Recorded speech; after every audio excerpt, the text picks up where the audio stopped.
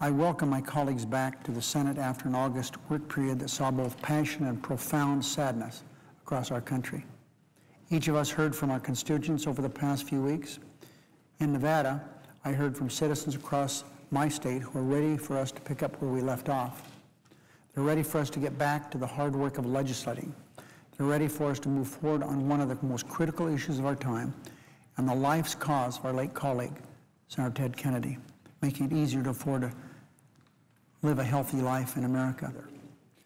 Only by working together, not as Democrats or Republicans, but as Americans, not as partisans, but as partners, can we put the jobless back to work, make sure everyone can afford to stay healthy, and create a new clean energy economy for this new century.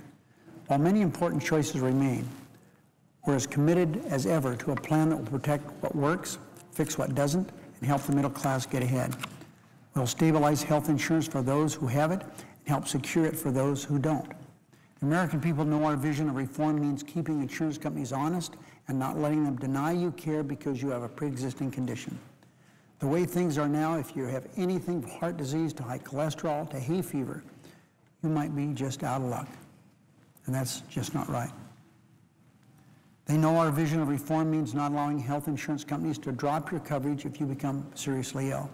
It means ensuring that if you change or lose your job, you will have affordable options to cover your family. The American people have rejected those who pretend things are fine the way they are. They know that unless we get this done, they could lose their health care and so much more along with the health care they lose. And they know that America is no place for those who hope for failure. Inaction is not an option.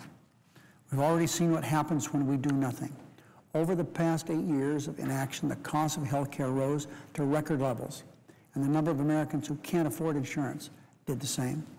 For the millions of families who file for foreclosure because they can't afford both their house and their health care, not acting is not an option. For the millions of Americans who file for bankruptcy because their medical bills grow higher and higher, not acting is not an option.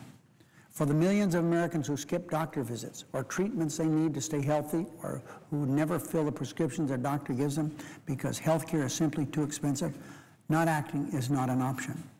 Our health care system is not healthy.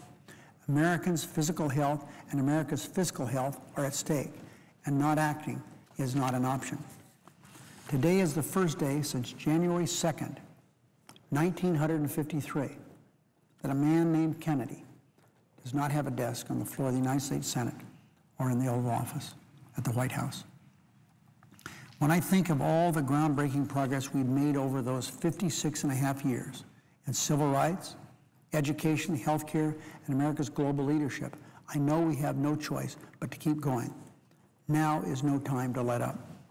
Senator Ted Kennedy said last December, just months ago, and I quote, "We know the future will outlast all of us, but I believe that all of us will live on in the future we make." Mr. President, this is a historic moment. This is our time to shape our future. We stand closer to real health insurance reform than ever before. We're closer than ever to getting this right. We will not let the priorities of the partisan overpower those of the people.